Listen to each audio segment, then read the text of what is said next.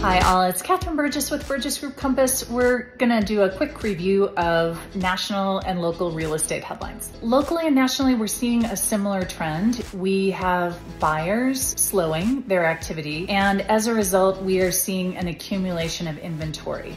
In some parts of the country, it's a ton of inventory. For us, it's not a ton, but it is more than usual. So buyers, it's a great time to move forward. Sellers, call us to see what inventory is like in your price band, in your location. Price changes have been higher than normal several times in the past few months, and that is something we want to keep track of. The Fed is not wanting us to go into recession. They want us to have a soft landing. So if we continue to see indicators that there's slowing in inflation and the gross domestic product and so on, then it's likely that we will see a price cut, which will stimulate buyer activity.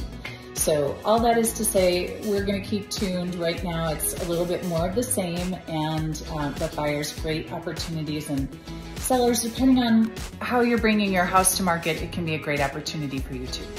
Okay, call us with questions. Happy to be a resource. We'll see you again in a couple of weeks. Please like, subscribe, and share. Bye.